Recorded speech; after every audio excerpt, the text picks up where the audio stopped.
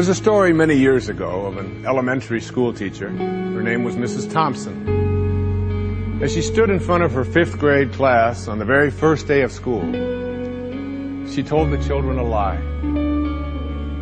Like most teachers, she looked at her students and said that she loved them all the same. But that was impossible because there in the front row, slumped in his seat, was a little boy named Teddy Stoddard. Mrs. Thompson had watched Teddy the year before and noticed that he didn't play well with the other children, that his clothes were messy, and that he constantly needed a bath. Teddy could be unpleasant. It got to the point where Mrs. Thompson would actually take delight in marking his papers with a broad red pen and making bold X's and then putting a big F at the top of his papers. At the school where Mrs. Thompson taught, she was required to review each child's past records, and she put Teddy's off until last. However, when she reviewed his file, she was in for a surprise. Teddy's 1st grade teacher wrote, "Teddy is a bright child with a ready laugh. He does his work neatly and he has good manners. He's a joy to be around." His 2nd grade teacher wrote, "Teddy's an excellent student, well liked by his classmates.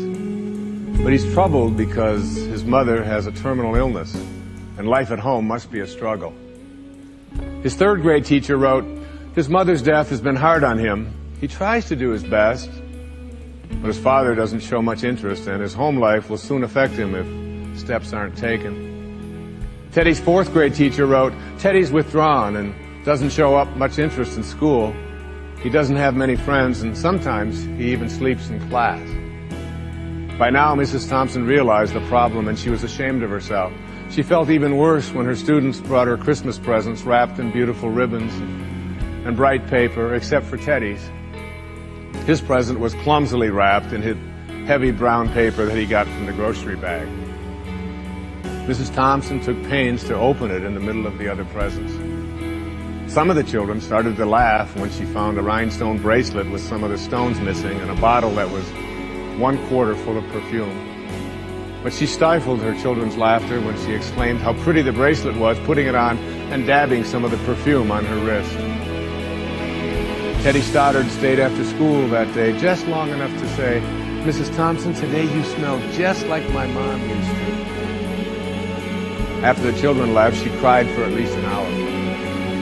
On the very day, she quit teaching reading, writing, and arithmetic, and instead, she began to teach children. Mrs. Thompson paid particular attention to Teddy. As she worked with him and his mind seemed to come alive, the more she encouraged him, the faster he responded. By the end of the year, Teddy had become one of the smartest children in the class, and despite her lie, became one of her teacher's pets. A year later, she found a note under the door from Teddy telling her that she was still the best teacher he ever had in his whole life. 6 years went by before she got another note from Teddy. He then wrote that he had finished high school 3rd in his class, and she was still the best teacher he ever had in his whole life. 4 years after that, she got another letter saying that while things had been tough at times, he stayed in school and stuck with it, and would soon graduate from college with the highest of honors. He assured Mrs. Thompson that she was still the very best and favorite teacher he ever had in his whole life. Then 4 more years passed, and yet another letter came. This time he explained that after he got his bachelor's degree, he decided to go a little further. The letter explained that she was still the best and favorite teacher he ever had, but now his name was a little longer. The letter was signed Theodore F. Stoddard, M.D. But the story doesn't end there.